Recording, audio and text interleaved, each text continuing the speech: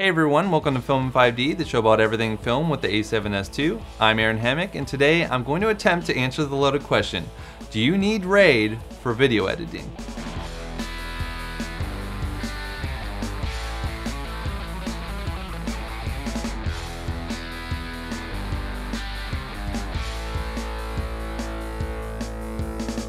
So for about the past year or so, I was in a desperate need for a more robust storage solution to my previous configuration, which was the following: a super fast M.2 drive for my operating system and other programs like Premiere. I had a solid state drive for my scratch discs when editing, and then I had a RAID 0 pair of hard disks, which were there to keep larger media files on while I was editing. And all of this was backed up by another pair of RAID drives in RAID 1 for redundant storage and long-term storage. The problem with this setup is a few things. One, that's a lot of drives in a single case. Two, storage is limited even with the biggest 10 or even 12 terabyte hard drives available today. And three, data is stored across an array of drives versus one single volume. So things are harder to keep track of and backed up. I was in need of a single solution that was also external but still fast. This way I could downsize my monstrous extra large tower to a mid-sized one, like you could see right here. Naturally, I also wanted one that was fast, not just in terms of RAID options, but also for connecting to my computer. The best current solution is USB 3.1 and USB-C Gen 2. And of course, there are very limited options when it comes to those.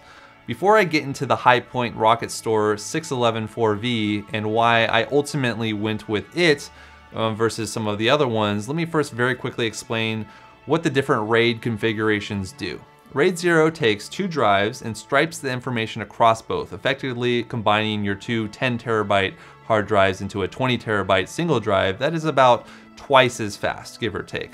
Of course, the downside is that there's no redundancy, so if one drive fails, you lose information across all 20 terabytes of hard drives and you can't get it back. Thus, you have RAID 1, which basically takes your same two hard drives, but instead of striping them and making them twice as fast, it mirrors them and makes them actually a little bit slower. But your two 10 terabyte drives become a single 10 terabyte drive, but they're redundant. So if one fails, the other one will still be there. Of course, RAID 1 is more expensive since you need twice the amount of drives for the same amount of space. Not to mention that it's definitely very much slower than RAID 0 for write speed, since you have to copy the files to not just one, but two hard drives, the same amount of files. So it can take twice as long to write stuff to it. Then we have RAID 10, which is essentially just RAID 1 plus RAID 0, in that you have a minimum of 4 hard drives. Let's just say they're, 4 10 terabyte hard drives, which would be split into two pairs of RAID 1. So you have, two hard drives in RAID 1 and then another two hard drives in RAID 1. And then those two pairs would be striped with each other so that you get the benefits of both. So those two RAID 1 pairs would become a RAID 0 pair, but you'd still have all the redundancy that you get with RAID 1. This is great for both, like I said, redundancy and performance. And in fact, this is what I personally thought that I wanted, after a couple months of research. But there's, two things wrong with this. One, it costs nearly twice as much as the next solution I'm about to mention, since those 4 10 terabyte drives are essentially combining to be one 20 terabyte drive. And two, you once again have to, you have the write speed penalty, since the hard drives are basically backing themselves up as you go. So whenever you copy a new video file over to the hard drive, it has to, copy it twice, essentially. It's a sucky thing for video editors, since the process of transferring over, a terabyte of video footage from a day's shoot, like I do all the time, this is something that could take quite a long time on a RAID 10 array.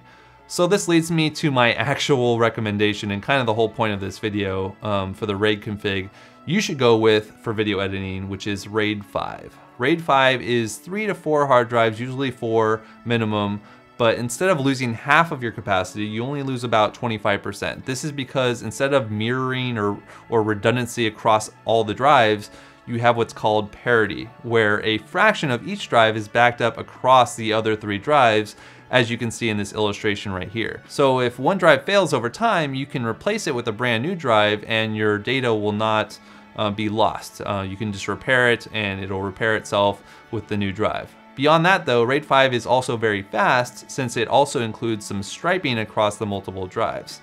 You do have a redundancy penalty in the overhead, so it's a little bit slower there, so it's not quite as fast as RAID 0 can be.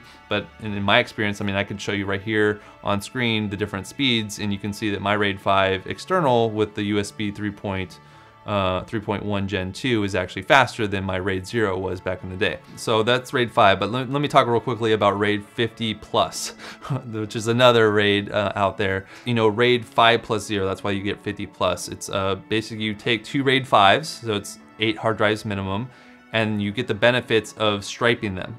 So you stripe them together. So you have some parity there with the RAID 5s, but you stripe them together, making them much faster and oftentimes more resilient, because you can have up to, I think, 3 drives fail in an 8-drive array if the right ones fail in order. But normally you have up to 2 drive fails for most of those without losing any of the data. I actually have 2 of these at work from Mediasonic, but the downside is that they're only available in USB 3.0, so they are severely bottlenecked and slower to work off of. You'd be surprised, USB 3.0 is a serious bottleneck right now, and even USB 3.1, if you have Gen 1, isn't very good either. You need Gen 2 to get the full speed, and so that's no longer a bottleneck for your external drive enclosure, especially if it's a RAID. After much thought and consideration between these many options, and I didn't even bother mentioning RAID 6, that's an entirely different one, I settled on RAID 5 for a couple of reasons. One, it's very cost efficient when it comes to the combination of speed and storage capacity. 2, it's still, for the most part, safe since you can have up to 1 drive fail, and as long as you replace it as soon as you can, you shouldn't lose any of your data. And 3, it's simply more common in external enclosures than either RAID 10 or 50 Plus is, because 50 Plus needs 8 drives, and RAID 10 just isn't as common. In fact, the HighPoint RocketStor I ended up buying is the only RAID 5 enclosure that also supports USB-C and USB 3.1 Gen 2. I will say right now though that if you're looking at buying this product, I should warn you about 3 things specifically. Number 1, the USB 3.1 is significantly faster than the USB-C, as you can see by these screenshots I took right here. Honestly, I'm not sure why this is. Maybe it's because the only Gen 2 you get is with the USB 3.1 and not the C, which I don't really know why that would be the case. And then my second point is that this is a software RAID, not a hardware RAID, which many would say makes it more likely to fail, especially with new operating systems and new updates coming out. But I've only ever used software RAIDs in the past, and I've never had any serious issues. I've always been able to fix them if I have any issues. Finally, the third kind of warning I want to give you about this product specifically is that it doesn't support RAID 10. It only supports RAID 5 and lower. So it doesn't support RAID 10 or RAID 50 Plus, like I mentioned before. Other than that, this is a great product, and this video wasn't really meant to be kind of a review or anything like that. I just wanted to let you know, let you in on my experience with the months and years that I've been considering, getting this RAID, because it was a pretty expensive endeavor. I think my final cost on everything was around $1,200, which isn't cheap for a storage solution. I should also mention that I did have to upgrade my Z170 board and CPU simply because they only had USB 3.1 and USB-C Gen 1, which is not only incredibly confusing, especially for consumers, but also Gen 1 is absolute garbage and barely an upgrade over USB 3.0. So basically just make sure that you have the right Gen 2 ports before you go out and buy this specific product or any other Gen 2 enclosures out there. Before we end this video, I figured I'd show you my side-by-side comparisons of all the speeds I was personally getting through the different drives. You can see here I have my M.2 drive. That one's super fast. That's the Samsung 960 EVO. Then I have, SSDs here. This is my scratch disk. These are still really fast, especially since you can get them for cheaper nowadays. And then you have my RAID 0 that I used to have, and you can see it compared to my RAID 1, as well as my current RAID 5, you can see here. And then I also have a JBOD, which just stands for just a bunch of disks.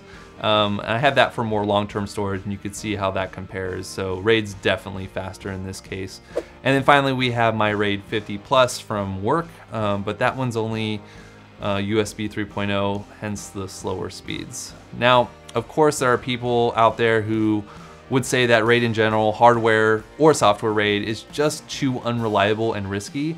But of course, the performance improvements over the long run are undeniable as well, and how much time it's going to save you and how convenient it's going to be.